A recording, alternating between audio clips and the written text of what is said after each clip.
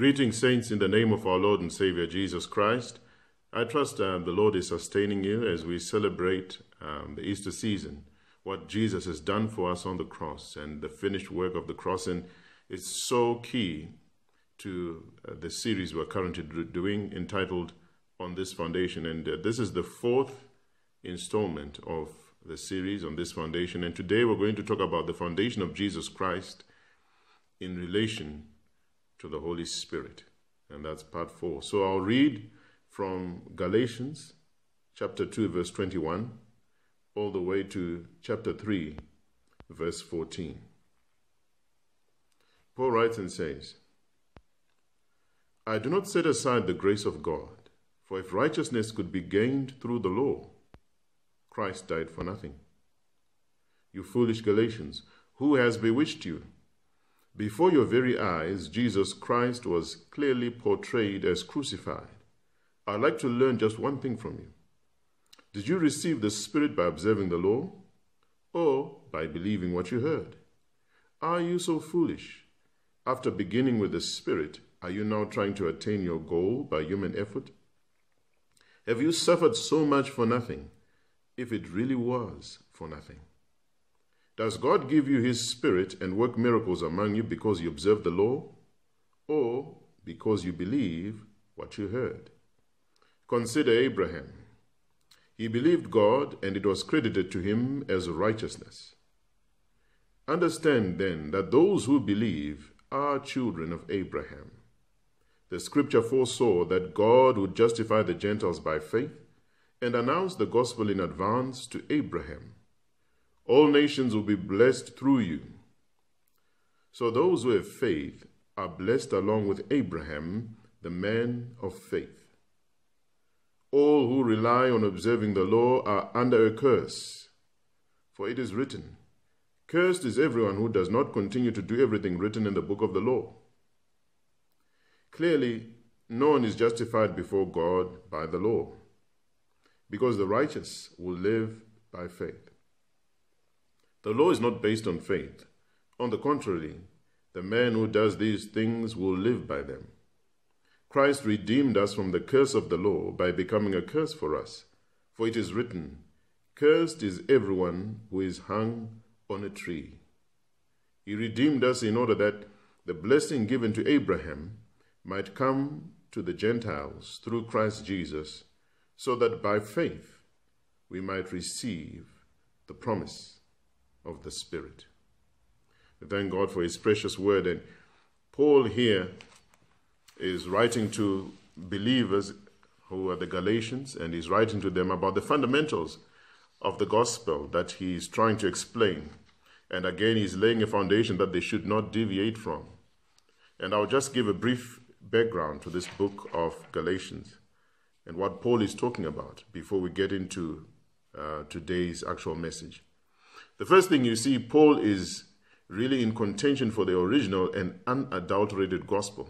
If you read in chapter 1, you hear Paul write to the Galatians and say that they should stick to the original gospel, and even says that even if an angel appears from heaven, or another person, or Paul himself would come again to the Galatian church and preach a different gospel that is not Jesus Christ crucified and risen, he says, let that person or that angel be eternally condemned. And he is very fervent about this, about sticking to the original gospel of Jesus Christ, which means that there is always a threat that many other gospels may arise, even in the world we're living today.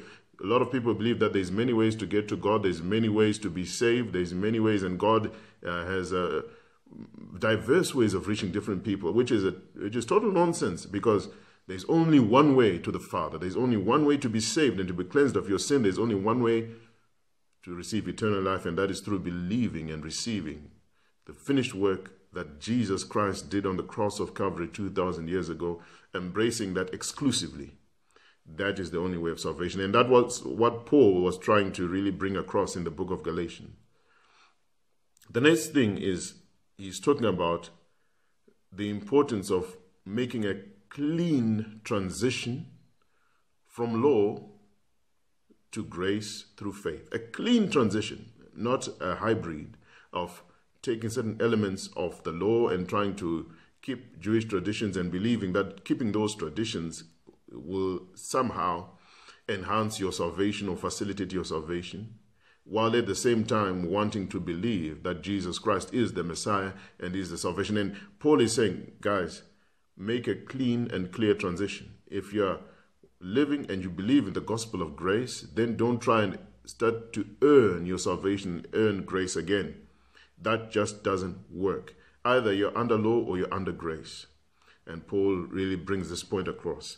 The other point he also brings out is that sonship is given to all who believe in Jesus Christ and receive him as their Savior, regardless of your gender, regardless of your background, whatever background, the color of your skin or the status of your wealth. All those things become immaterial. As long as you receive Jesus Christ as your Savior, you become a son, a child of God. And the other thing, finally, that Paul talks about in this book is that to walk in freedom, spiritual freedom, you need the empowerment of the Holy Spirit, and it makes it very possible, in fact, almost effortless, when you are filled and led by the Holy Spirit. It doesn't become difficult to live out the gospel of Jesus Christ. So now, just getting in to the elements of today's message. And the first thing is that Paul clearly brings out the truth that to receive the Holy Spirit according to the Word of God, it has to be based on your relationship with Jesus Christ and you receiving the gospel by faith. In verse 2 and in verse 5 of Galatians chapter 3, Paul makes this point very strongly, and he asks a rhetorical question, and he says, did you believe the Spirit because of something else that you did, some great work, or by simply believing what you heard, the gospel? And he emphasizes this. So he's clearly saying that the Galatian church, who were clearly baptized in the Holy Spirit and operating in spiritual gifts, were able to do so on one basis, the basis that they heard the gospel of Jesus Christ and they believed it, and God gave them the Holy Spirit. And this is very important for people to understand, because the Galatian church was slowly beginning to mingle or to mix the gospel of Christ with works, with traditions of man, with religious works and religious performance. And Paul is trying to remind them and say, when you began your journey with Jesus Christ, you didn't perform in any way, you didn't do anything impressive. You realized you couldn't do it, and you realized that by grace you just needed to believe, because there's nothing you could do to save yourself, and you believed, and therefore, because you believed that Jesus did die, and you received that message with faith, God then gave you his Holy Spirit. That's how you began. But he's chastising them because it seems that they've forgotten how they began, and they were at a place where they understood that to begin their journey with the Lord in the new covenant, they had to believe and embrace the truth fully based on faith, without any works of their own or ability of their own. But suddenly now they're believing that they need to shift. To start your relationship with God, you need to believe and trust God, because you can't save yourself. But after that, you then say, okay, thanks, Lord, now let me take over. And Paul is saying that is a very foolish thing to do. You start by faith. The Bible says the gospel is from faith to faith. It's not from faith to works. It's faith to faith. The same faith and the same premise upon which you begin your relationship with God is the premise upon which you continue. You trust him for your salvation, and you trust him for your daily sanctification, and you walk with him by faith. You don't try to now start attaining and earning things of God, just like you couldn't earn your salvation. You can't earn the Holy Spirit, and you can't earn God's favor. And that's what Paul is emphasizing. That is through your belief in the gospel that God decided to give you and to pour out his Spirit upon you. Nothing else you could do. The Bible even states that Jesus himself is the one who baptizes us in the Holy Spirit. For instance, in John chapter 1, verse 33, John the Baptist makes this point that God told him that the one coming, that's Jesus Christ, at that time he was on his way, is the one who would baptize people in the Holy Spirit. So again, the emphasis on this foundation that if you want to have a relationship with the Holy Spirit, if anyone desires to have the Holy Spirit, the true Holy Spirit of God, It cannot happen apart from a relationship with Jesus Christ, apart from understanding and depending purely on the gospel and not on anything else, not trying to perform or to earn. One has to understand that it's through faith in Jesus Christ that you receive the Holy Spirit. Because there are many people who claim to have the Holy Spirit or to operate by the power and the gifts of the Holy Spirit. But if they are not doing it on the foundation of Jesus Christ, they did not establish that relationship through hearing and receiving the gospel, then I don't know what spirit it is they're operating by, but it's not the Holy Spirit, because the Holy Spirit comes through Jesus Christ. He is the baptizer in the Holy Spirit. And it's only through a specific relationship with Jesus Christ by faith that you can gain access to the Holy Spirit and to spiritual gifts. And that's why in the book of Acts chapter 2, as Peter was preaching to a crowd who had witnessed the Holy Spirit come down, and many of them were Jewish people, and he tells them that repent, believe in Jesus Christ, and you will receive the promise. Receive the gospel, and you receive the Holy Spirit. Those two are synonymous. You cannot separate the gospel of Jesus Christ and the manifestation and the work and the infilling of the Holy Spirit. The next point I would like to make here is that subsequent to this, we have to be aware of any deviation from a gospel-centered approach to the Holy Spirit. A genuine baptism in the Holy Spirit will always come through the preaching of the gospel. Where the gospel is preached, people hear about who Jesus is and they believe it in their hearts, whether they are then prayed for. And we see that happening in the book of Acts chapter 8, for example, Acts chapter 19. In various places in the Bible, the apostles would lay hands on believers and they would receive the Holy Spirit. It may happen spontaneously. For instance, in Acts chapter 10, in the house of Cornelius. But you find that one consistent precondition there was that they had to hear the gospel and believe it. Whether they then received the Holy Spirit spontaneously or through laying on of hands. But the precondition there, which cannot be negated, is that people have to hear about Jesus, hear about the Easter story, hear about what he did for us on the cross, hear that they are sinners and that they need to be washed only by the blood of Jesus, by faith, and receive that, and that Jesus Christ is the Son of God. He died, and on the third day he rose again, and is coming back as a sole Savior and Messiah of humanity. And when they believe that, then they gain access to receiving the Holy Spirit. Now, this then brings us to a very important point, that how people view their relationship with the Holy Spirit, or the doctrine that any grouping has in terms of how you get filled with the Holy Spirit, can actually be an indicator as to whether those people are walking in truth or they're walking in error. This is a very good indicator for us. How do they believe that the Holy Spirit comes? I've just talked about a few minutes ago how the Holy Spirit comes to us purely on the basis of the gospel, which we receive by faith. And we cannot do anything to perform or to earn the gift of the Holy Spirit, the power of the Holy Spirit, the manifestations of the Holy Spirit, is simply by believing what God has done for us through Jesus Christ. Now, if you find yourself in a situation where you are being taught, or you're starting to believe that you have to do something special or peculiar for you to be filled with the Holy Spirit, that unless you do that peculiar act that is based on your strength or your ability, then the Holy Spirit is not going to fill you. And that act has got nothing to do with the finished work that was done by Jesus Christ. Then it means there is clear error.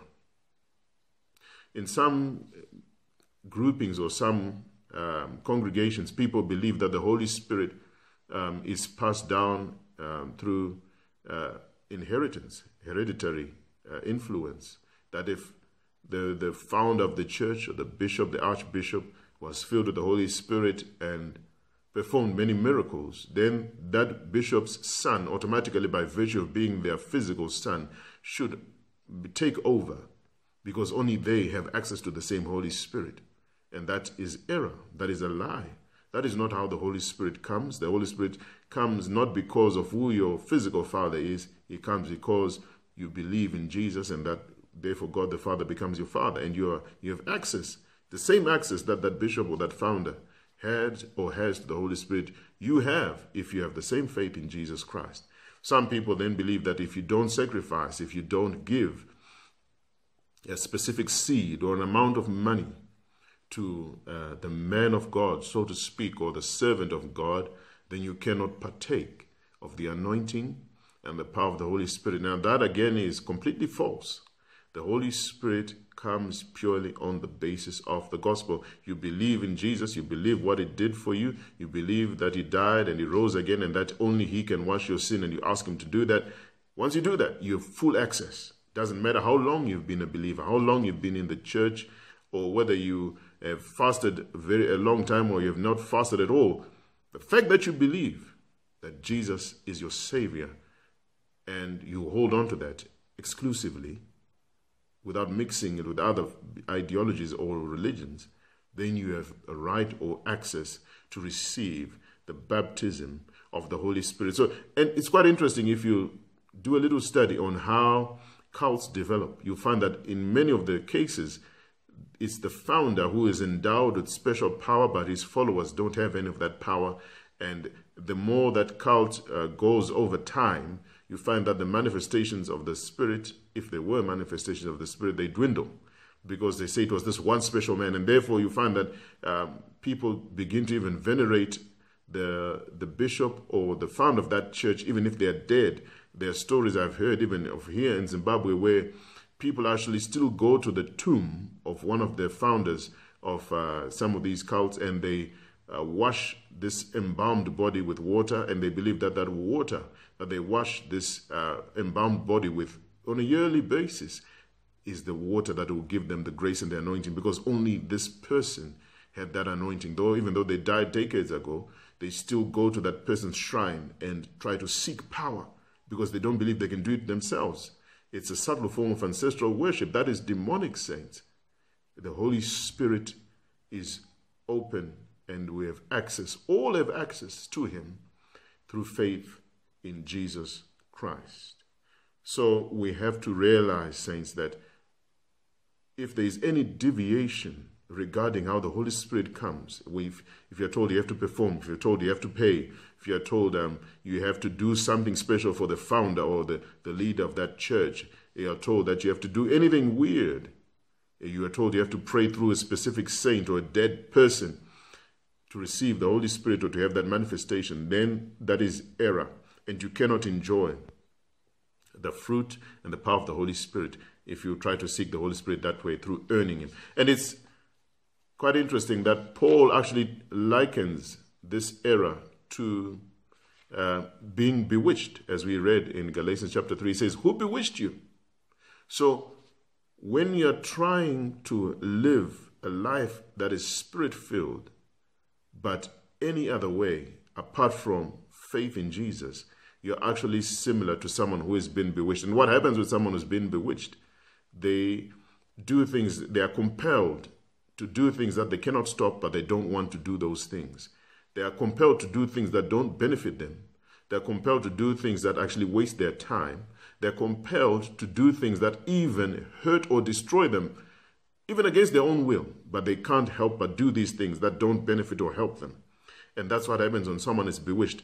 I'm reminded of many cases we've come across. Sometimes a young man would come when we'd be doing crusades out in the rural areas, and he has such a strong spirit of lust and seduction, and it compels him to seek and to seduce women, married women, or even virgins, and he does it successfully by the demonic power on him. He doesn't want to do it, but he finds himself doing this.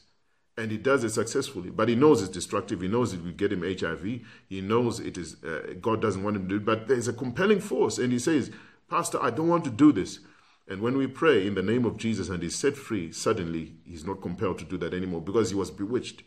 He couldn't help it.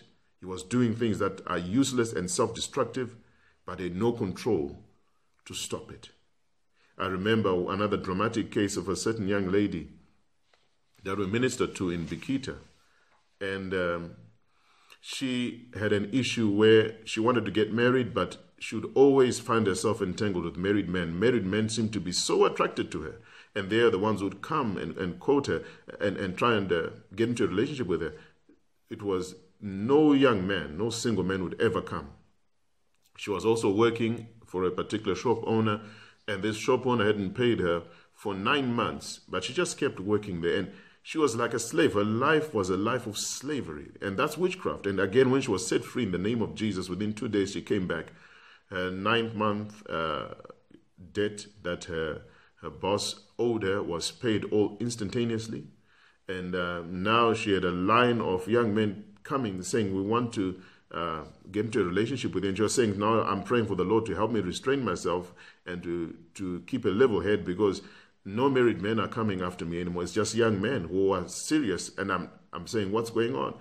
Because the curse had been lifted. There was a curse upon her life. And that's what happens, saints. When you are trying to religiously earn or have the power of the Holy Spirit, it's a curse, it's a burden, it's a yoke that you carry, and you don't enjoy it.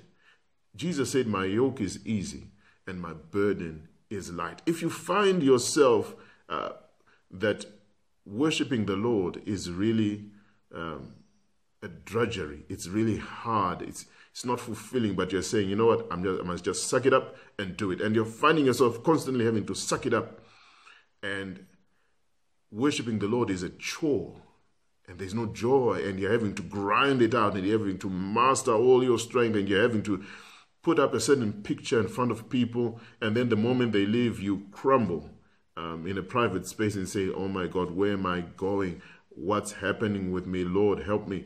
I can't do this. And you're constantly feeling you're having to perform. It's a struggle.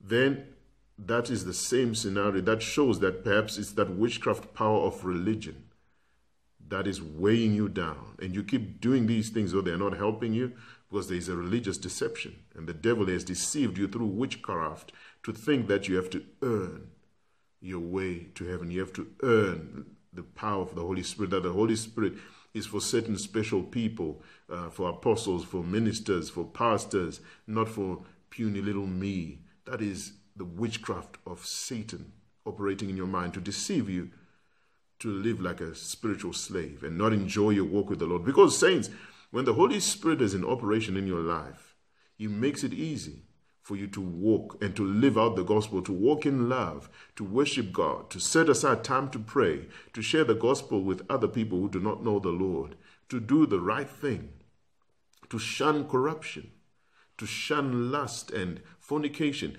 It doesn't become such a huge, burdensome task. In fact, it becomes a joy to walk in righteousness, because that is what the Holy Spirit enables you to do.